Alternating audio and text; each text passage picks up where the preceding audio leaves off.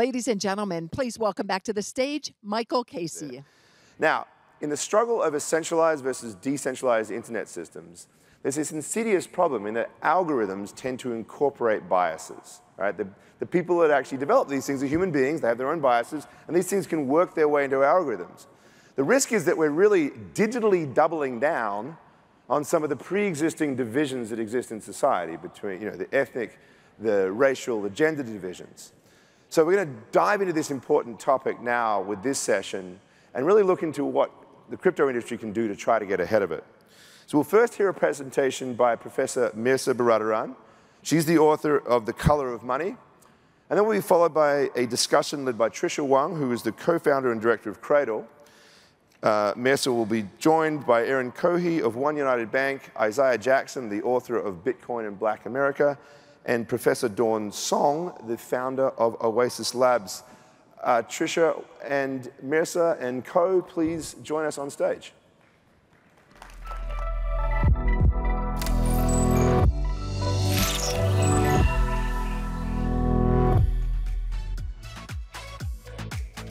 No, the other way. It's for Erin. Oh, should I start?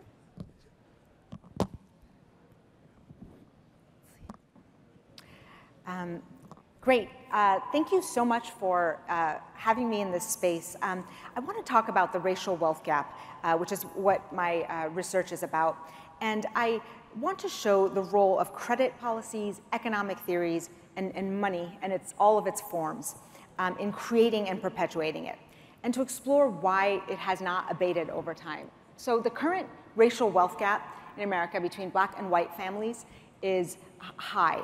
And one of the curious and interesting things about the racial wealth gap is the higher in income a Black and white family, the larger is the gap between those families, okay? So it is not related to income. Wealth is where a legacy of discrimination, specifically in housing and capital formation, affects the present. Wealth is very sticky. It's usually passed down. It's tied to where one lives, a neighborhood. And so these gaps aren't closing because they're very much historically rooted. So just to get a sense of this, post-Civil War, so in 1865, the total Black population in America was about 1% of total wealth. Today, it's about 1 to 2%. Okay? So to say that our public policy efforts to eradicate the wealth gap have been a total failure is an understatement. And it is, in part, some of the myths that we tell that prohibit good solutions to these things. So I want to tackle two of those myths today that I've done through all of my work in 10 years. I feel like I have two bugaboos that I just keep going at. So the first is that community banking, credit unions, thrifts, these small sort of George Bailey banks are the answer to poverty, okay? They are not. Geographic localism was something that we did for hundreds of years, and that's no longer what we're doing. So it has to be digital and national. Second is this idea of personal decisions or community decisions that people often think cause the racial wealth gap. Wealth is a national and it's very much rooted to the policies that we use for credit and debt. So the history is that in every single moment in American history when wealth was being created, Black families were left out on purpose from those allocations. So I go through, in the book I talk about Reconstruction, I talk about Homestead Act, the FHA loans, and the GI bills. And I'll talk a little bit about that in a second. But just, one thing about enslavement that I think a lot of people don't understand, the institution of slavery was not just a labor extractive regime, okay? The property in man, the human beings held under slavery, were also capital. And with any source of capital, it was much more flexible capital than were real property or chattel.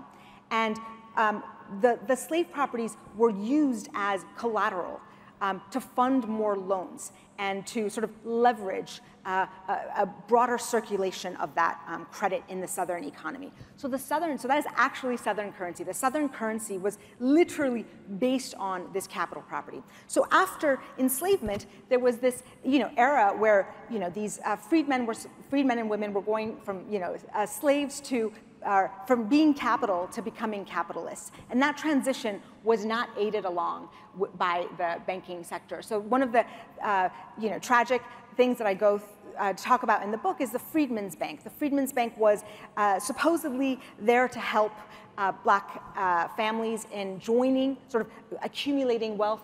The bills and notes of the bank were covered with the images of Lincoln and the Union generals, and it turned out that there was no backing from the US government, okay? And the Freedmen Bank went bust. The white manager kind of speculated the funds into railroad bonds and lost it, and black families lost half of their wealth.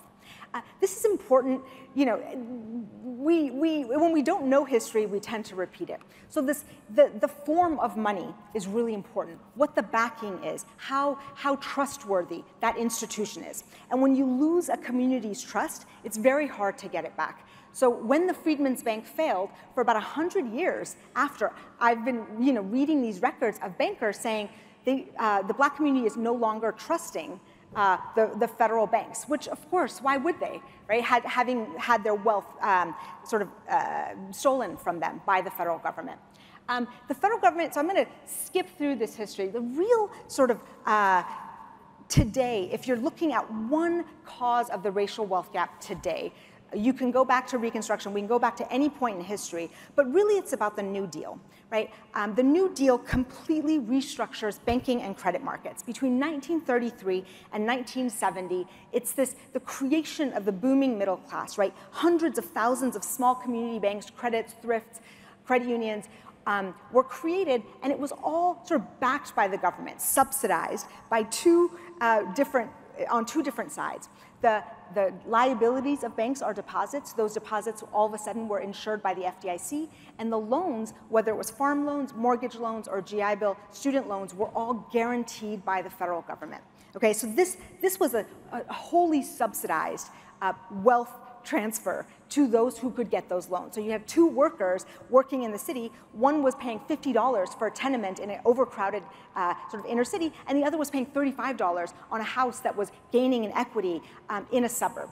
The trick, the dark side of this, was that the FHA and the HOLC that went around sort of analyzing risk to determine which house did get a loan and which house didn't, used geography to map out risk. So they had 4 different risk categories. Green was the top, blue was second, yellow was sort of risky, and red was high risk. And so the FHA did not lend into those red-lined areas, okay?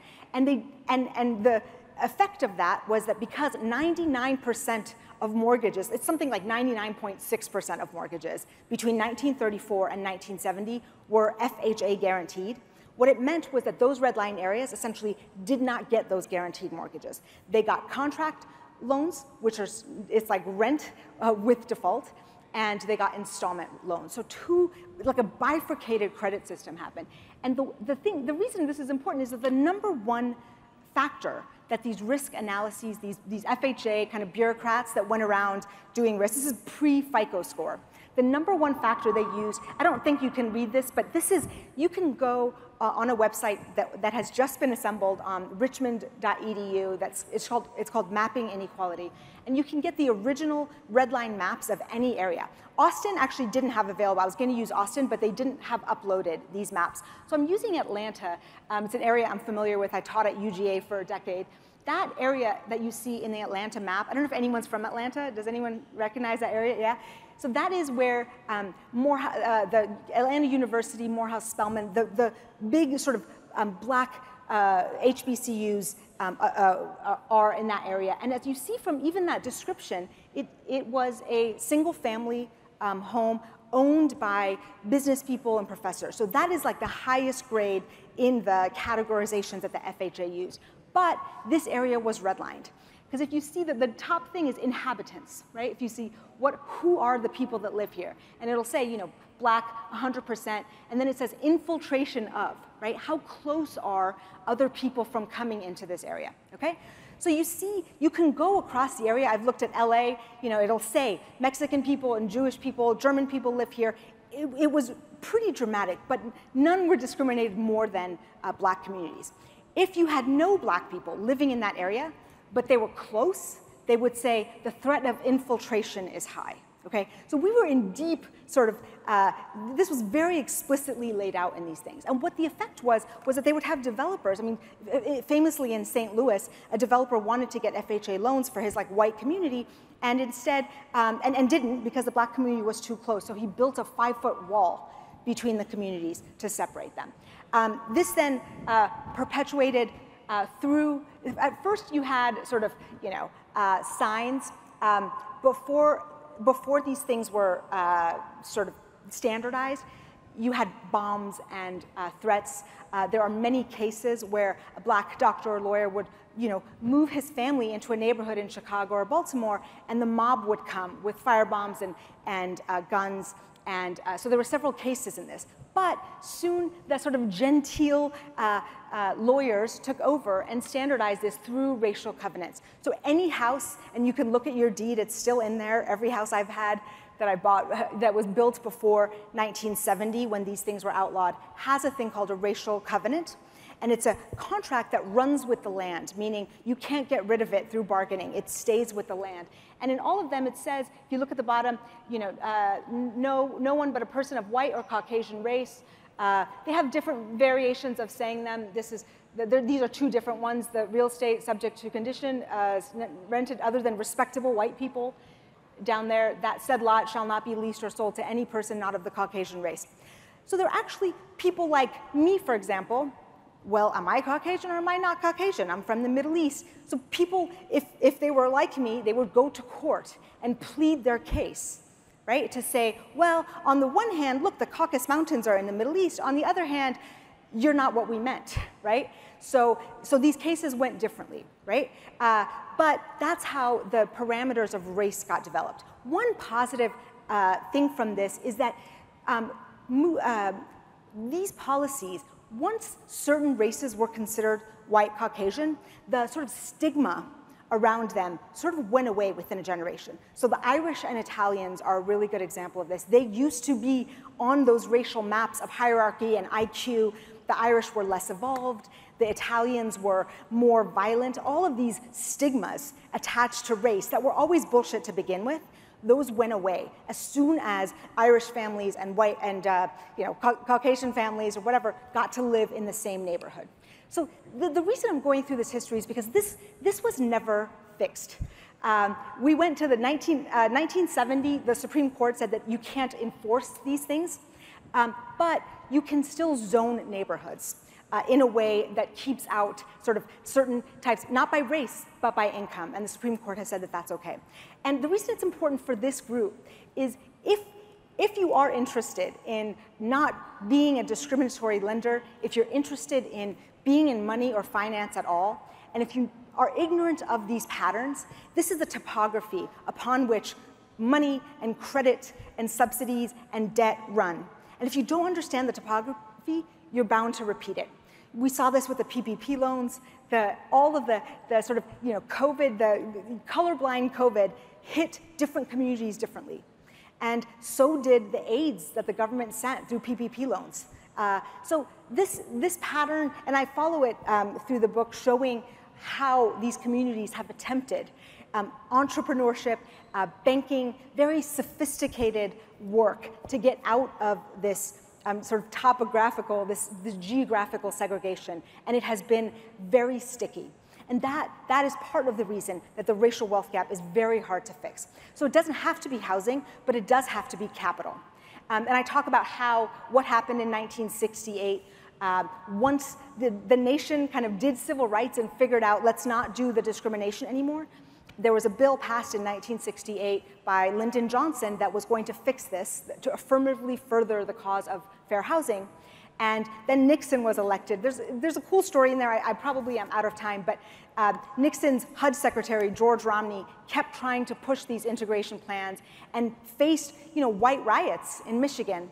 And that was the last time any official tried to fix this, despite what we may think. So we've made a ton of progress on a ton of laws, but until the basic racial wealth gap, the capital structure isn't remedied, these harms are going to continue to perpetuate. And everything else, the school differences, every other noticeable thing you see comes back to where's your neighborhood?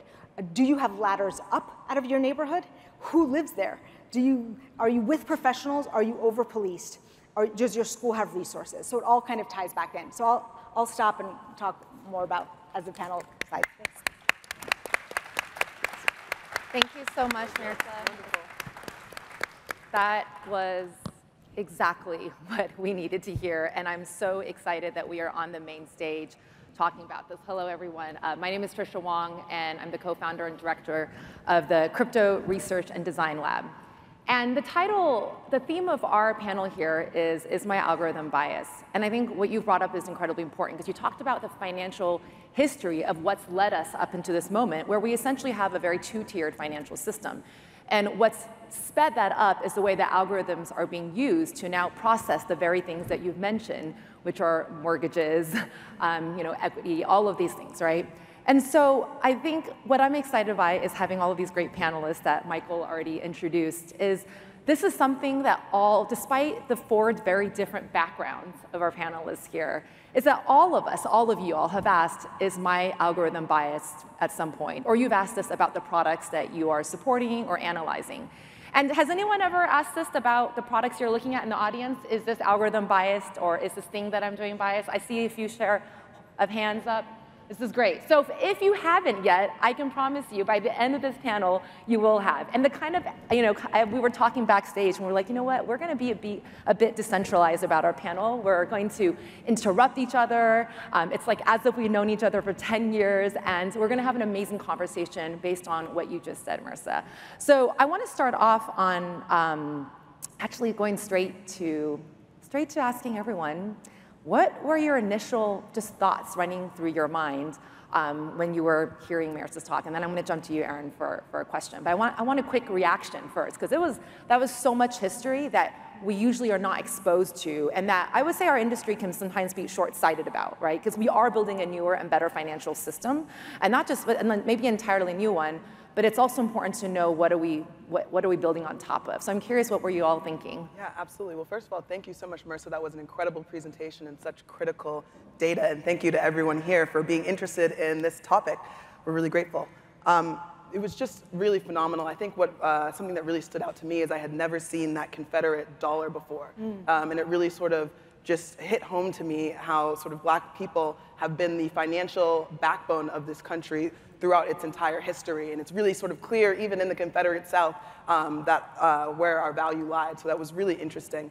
And I think you can hear all of that data and feel like, wow, this world is unfair, and it can sort of depress you and upset you. But actually, it made me feel incredibly optimistic because it's very clear that black people were very intentionally kept excluded from the financial systems. And yet we've come so far, even despite that exclusion. And I feel like we're right at the precipice of real, true financial inclusion within this country and around the world. And it makes me so excited to think about what will happen when black people, for example, can get easier access to mortgages in a way that is fair. And I think blockchain presents a real opportunity in terms of the transparency to understand how those decisions are made. So it just makes me incredibly optimistic about the future. Yeah, my initial reaction, again, great presentation. A lot of the statistics I've seen before, but it's just a reminder. The legacy financial system is terrible, and what we've seen so far is that it doesn't work. The equity between people is always skewed, and the first thing I thought when you put the information up there was that, I wonder how many people have seen this before, because honestly, they don't teach financials in school, and they don't really give a solution to the problems we've already had. So I'm just glad to be in a space where, like you said, Bitcoin and blockchain, crypto space, we can actually have a chance. And the financial system, we don't owe them anything, the legacy system, and it gives us a chance long term to build the generational wealth that we need. So great presentation again. And my initial reaction is, man, I was right. I know. I was like, please don't stop. Just keep talking. Show us more of this history. Yeah, pretty shitty system. We gotta change that at some point. Amazing. John, what did you think? Yeah. Great, yeah, thanks. Yeah, I was also going to say it's a really fantastic work. Thank you so much for putting all this together. That's amazing. And right, the statistics really speaks for itself. And when I was looking at this, I was really thinking, wow, yes, so much we need to do. And I'm really glad that being a technologist, really, we need technology to help solve the problems. So I'm really happy to be here that we can actually provide technical solutions, advancing the technology further to really help with the cause, help make the changes. And on the panel, we'll also talk a little bit more about, for example, what Oasis does and so on. So I'm really glad that we are really building the technology to help advance the state here. Yeah, so before we get super technical, because John is the founder of Oasis Protocol, who's doing incredible things around privacy and actually solving for decentralization and scalability at the same time. I actually want to jump to Erin to a question I had in my mind, because when I just thought it was so incredible, Mehrsa, that you talked about the history of the New Deal, because in the history books in the US, what we learn about the New Deal, and we tell the whole world, is that America, we came up with a solution for depression. We came up with this New Deal, and we came up with all this capital, and then Americans benefited from it. And that was when our economy and our history has continued to just be such an exemplary example of how do you deal with dips, right? And what I thought was great was that you actually said, you know what, the New Deal didn't benefit everyone, that it was the greatest wealth transfer, but for some people. And some people were able to benefit from it. And then that, if you don't understand the history in the 1930s, then you don't understand what's happening now. So Erin, how, as the VP of Digital Customer Experience of the first Black-owned bank and also the largest digital Black-owned bank, how are you, as a bank, serving Black communities, the very communities that Mehrsa is saying who did not benefit from the New Deal? What are you doing differently as a bank? This is not even about crypto yet. I just want to first ask, like, what is happening here at the bank? Yeah, absolutely. Great question. So first of all, I appreciate everyone here for not booing me off the stage, because I know people in crypto, they hate banks, right? So I get it. This bank is different, though. You'll see. We're going to get there. So at One United, we are the largest Black-owned bank in the country, and our mission is to close the racial wealth gap. So everything that we do is really focused around enabling Black families to build generational wealth. Right? So just having that as our mission, and our mission to not be how can we raise revenue and give back as much money to our investors as possible, that's not our aim and that's not our focus. And we consistently put out services that we believe, it's not always about how much money can we bring in, but often about what can we do to serve our community. There's a variety of different ways that we do that. Something that Mehrsa talked about, a lot about is about how physical location impacts your financial experience. At One United, we have branches and offices in some communities that traditional banks would never have touched. In Crenshaw, in Compton, in areas within Boston and Miami that there were no financial institutions that they didn't want to touch. Now, we're a digital bank, so physical location isn't as important to us anymore. But when it comes to our services, we're constantly looking at how can we help people to build. So that may be about second chance checking accounts for people who don't have the credit in order to get a traditional checking account. It's about we offer a service that gives personal loans without a credit check, but instead just based on your relationship with One United. So it's about giving people an opportunity and a chance. Well, and another thing I learned is you also front checks, right? So people don't have to go to a check cashing place, which is one of the most exploitive forms of financial institutions in the U.S. Yes, absolutely. So you're doing so much. And so I'm curious, Isaiah, you your whole life's work, you switched from being an instructor of computer engineering, and you were teaching this. And now your life's work is all about promoting generational wealth through Bitcoin. What do you think when you hear from someone like One United, like Erin in her position? What comes to your mind when you go, okay, could this be a different way of accumulating generational wealth, and how does that comport with what you're trying to help everyone understand? Mm-hmm. So the main thing is opportunity, equal opportunity, not necessarily equal outcome. And I think that in the Bitcoin community, crypto community, you have access to new jobs, new positions, new startups, new capital that you can actually use. And I think that the only thing the Black community has needed is a chance. Now that we have that, not asking for any handouts, there's no such thing as a free lunch, and all the free shit we got, you gotta pay for it now. So honestly, that didn't work out. But if you have the opportunity, I think that, and what I've worked on for the last 10 years is in Bitcoin and anything else, if you have the opportunity, if you have the access, you have the network, you can actually achieve. And every community is affected by the legacy financial system, as well as inflation right now. Shit, we all broke, actually. I mean, it's almost 9% in inflation.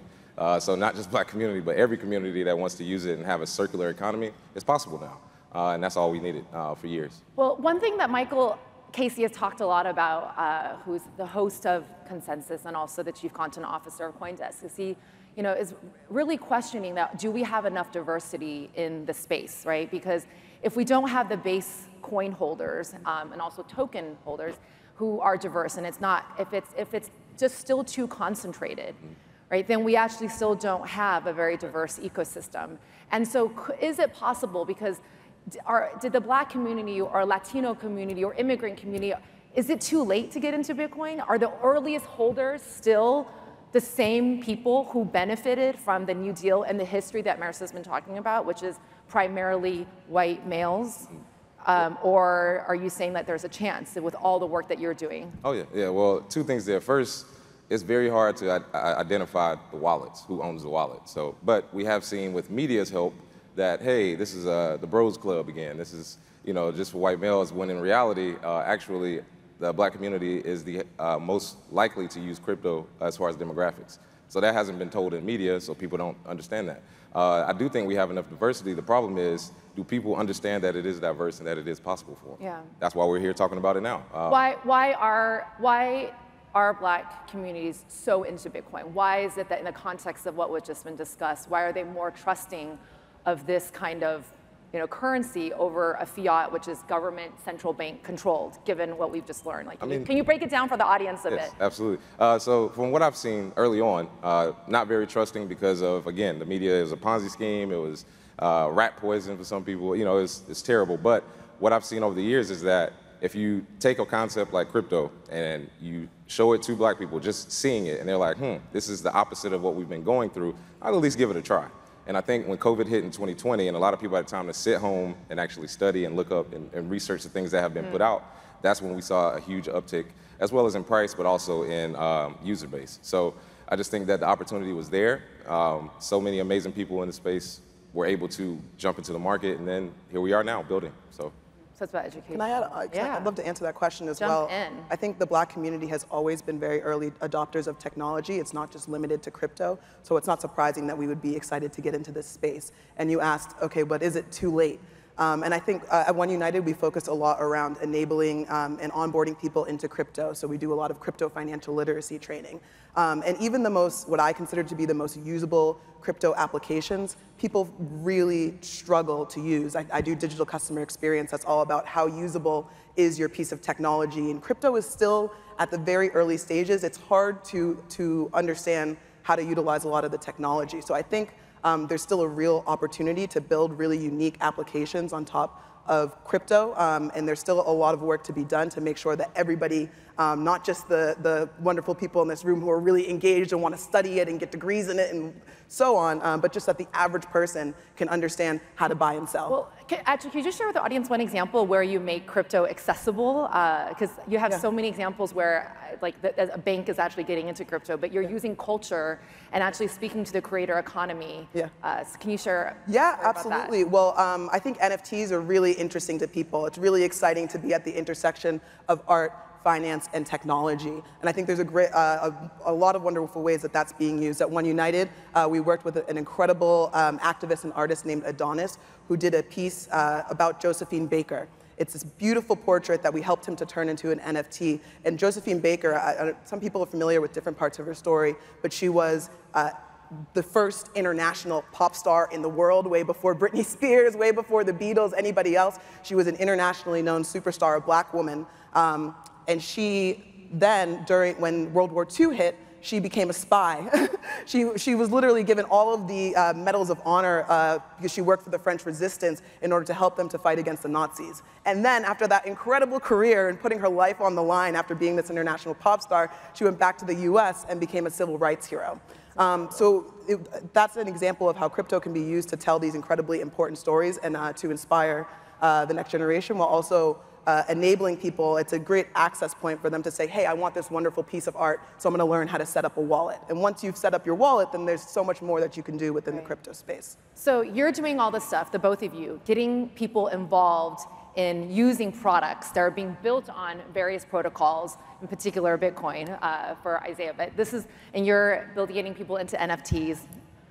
I'm curious, Don, when you hear this then, as someone who has designed a protocol, especially in the recent, the last few weeks, one of the data points that's come out with a problem in one of the algorithmic design of a protocol was in Terra.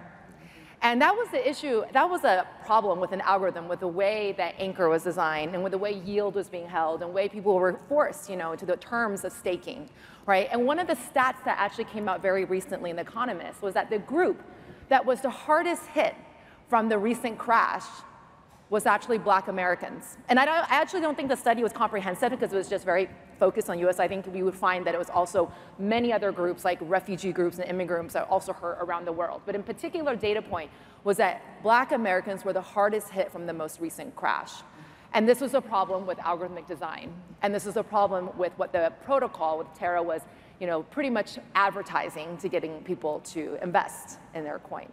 And it seems, this is why I'm curious, as someone, you've talked a lot about responsible design of protocols, responsibility over data. And this is why you built out Oasis protocol to function in such a way. So I'm curious, what are your thoughts when you hear about what Isaiah and Erin talking about, and also Mehrsa's history? And now you have what happened with Terra. What's going through your mind, and how is Oasis protocol designed differently so they can be responsive to exactly these problems? Thanks. Yeah, that's a great question. That's why I was saying that I'm really excited to be here as a technologist. I mean, these are really important problems to solve, and we really need next generation technology to help solve these problems and make changes, really to change the world. So that's also how essentially the vision of Oasis came about, is that we want to build the platform, the next generation platform for Web3, and in particular to enable what we call building a responsible data economy. And also I think really that's the future of blockchain Web3 in general. So we started with blockchain in terms of use cases from DeFi and NFT, GameFi, Metaverse, and I think really the next level is the data. It's a data economy. That's really the largest economy in the world, in society as well. And also this is where most of the problems are. So the examples that we talked about for this financial inclusion and getting mortgages at different rates, unfair rates, and so on. So all these is a part of data economy. And today we have a lot of problems in data economies.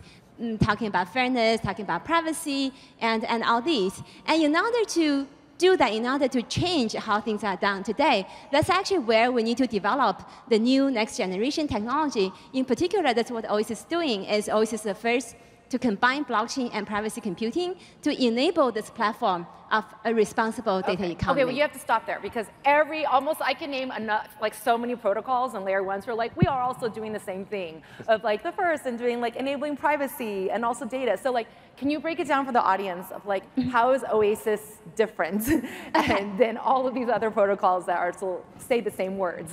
Okay, great. Yeah, and thanks. simple language also, but you can combine both. But there's very technical people in the audience and also people who are not as deep in the layers of the protocol. Okay. So first we can start from Oasis' unique architectural design, and then we can talk about some of the unique capability and use cases that the Oasis supports. So in terms of the architectural design, Oasis has a unique architecture design, and it's the first to actually enable, we call this modern modular architecture, where we separate execution from consensus. So now, I think more people are talking about this, more protocols are talking about it, including ETH to DAO and so on. But actually, Oasis is actually the first public blockchain that actually has this design of separating execution from consensus. So the Oasis architecture design actually has several layers. Has a separate consensus layer that only does consensus, and has a separate layer called the paratime layer, stands for parallel runtime. That's the execution layer. And also, so in this case, some people may have heard about rollup, layer 2.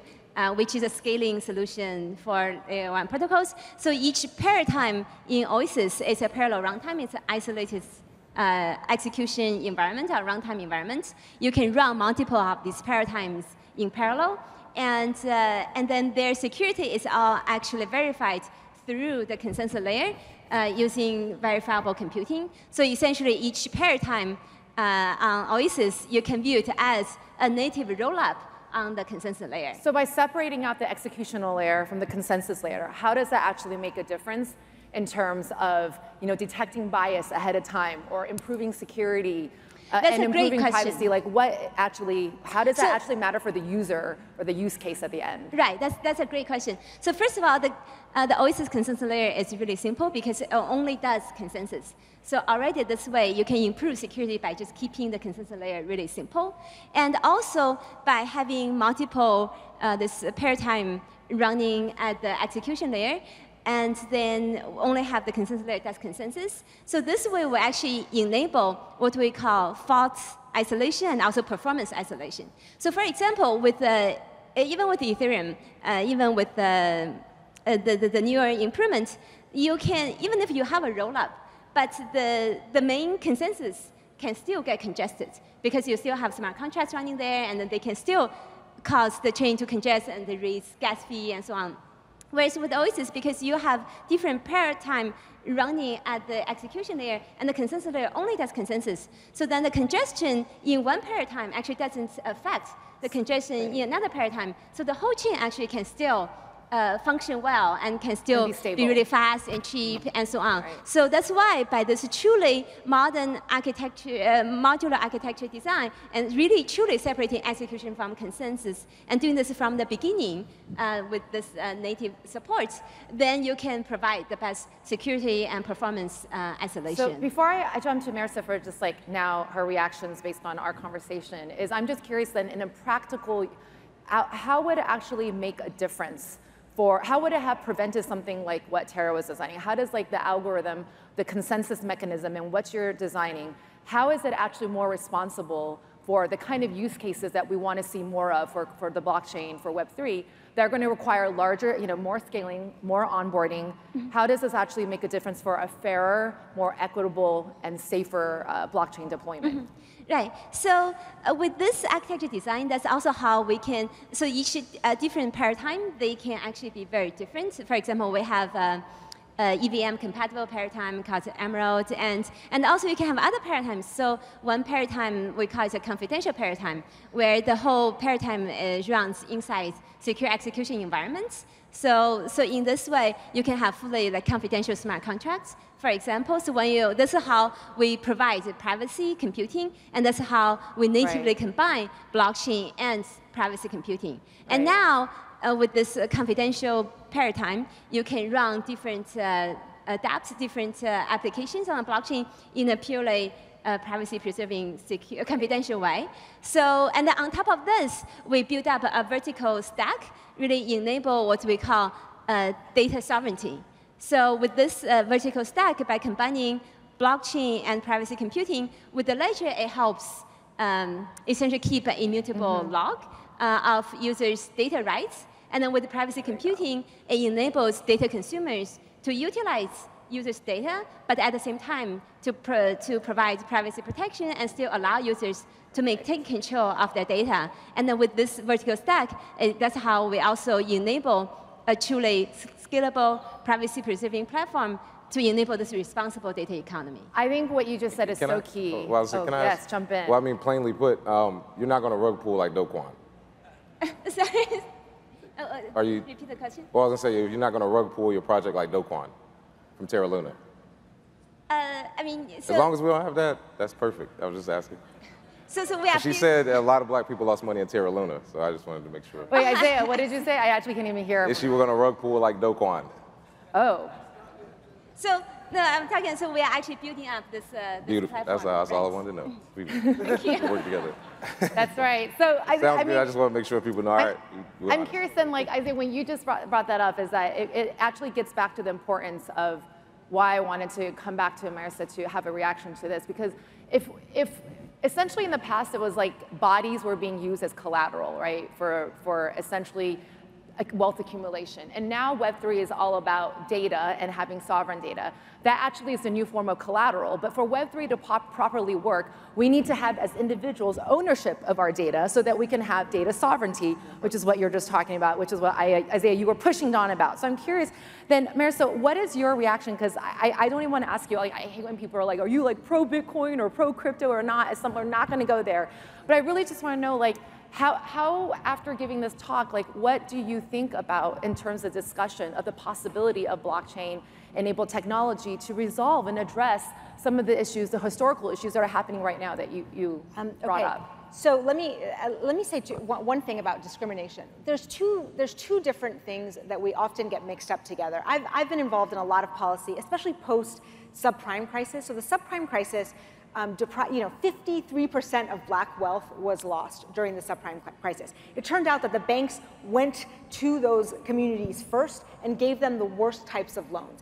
So there's two things going on, and the policymakers in the remedy mixed those up. One is just like outright discrimination, right? Like Wells Fargo was like, we're going to go to that neighborhood because that's where black and brown people are, and we're going to give them those loans, and the yield spread premiums, they incentivize that. The other is like the systemic material conditions. When you start out with such a drastic gap, those things self-perpetuate. So when you said there's a crash and black communities are hit harder, it's not a conspiracy. That's always how it's going to be. When you have a virus, black communities are going to get harder. When there's an environmental disaster, when there's a flood, when there's a storm, when there's a benefit, when there's a subsidy, anything, it's going to come. So I focus on that systemic topography. Look at the dollars, look at the capital. Where has it migrated and why? And how institutionally can that be fixed? So I think on this side, on the discrimination side, I think diversity, representation, and getting bias out of the algorithm is really important to just like not have like two equally positioned borrowers where you're discriminating against one and not the other, because that happens, right? Or like housing assessments, right? If you go to a person's home and they have black pictures, that's going to come down like $150,000 less than a home with white pictures. That's just subconscious bias. So I think crypto, blockchain, fintech, anything that takes away those mental shortcuts that we have as like humans brought up in a racist sort of society, that's gonna help. The systemic one, I think we just have to be very careful about understanding what that comes from and how to fix that history, right? Absolutely. If you don't have a house, houses and schools and ladders up, there's very little that any institution can do. But I think I will say on the legacy banks, they haven't been trying.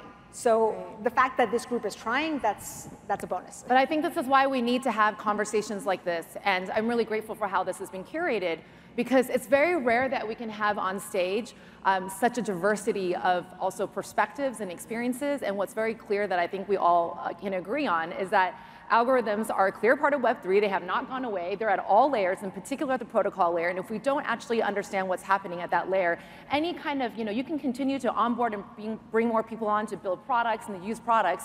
But it goes back to if the underlying system, if you don't understand the mechanisms and the type of consensus mechanism that's being used, then we can end up in lots of unintended consequences. It's ultimately humans who design these protocols at all layers, whether in Web 2 and Web 3. And to wrap it up, I think it's just incredible that essentially, Erin, I feel like we had a very hopeful ending from you, which is that you do believe that Web 3 leaves, that we are on a precipice of something. We are on stage here, with such great representation in ways that never were possible before in Web 2 or all of the hundreds of years prior to this. And Isaiah, I think what you said, which is so important, was that all you're saying is that not just black communities, but every community that's been left out just needs a chance. And Web3 offers that chance, because we are at the beginning of this conversation. We're at the precipice where we weren't there before. And Dawn, as you said, here is having protocol designers like you, creating these kind of startups, or actually thinking about responsible data economy for sovereign data from the very beginning, embedded into the actual consensus layer, and now you're saying execution layer, and how we do that paradigm roll-up is so key, because that's actually going to be I think the beginning of people like us in this room, in this community, actually solving and addressing the things that Mehrsa, you're saying. And it sounds like you're a bit hopeful from this conversation that some of these things could be addressing, some systemic policies without saying that technology is the solution. So it sounds like, I think we're at a pivot point just in our society. If you read the book, you can see the pivot point, Reconstruction, civil rights. I think we're at another pivot point. point that these conversations are happening. I worry in the way that the last two turned out. So, you know, I mean, but I am very hopeful. Let's build this together. If Web 3 doesn't work, we can just go ahead and jump to Web 5. Yes, Web 5 next year, 2023. And thank you so much, Erin and Isaiah and Don and Mehrsa for this incredible panel. And 2023, Web 5. Isaiah, you'll be moderating. Thank you. Thank you so much.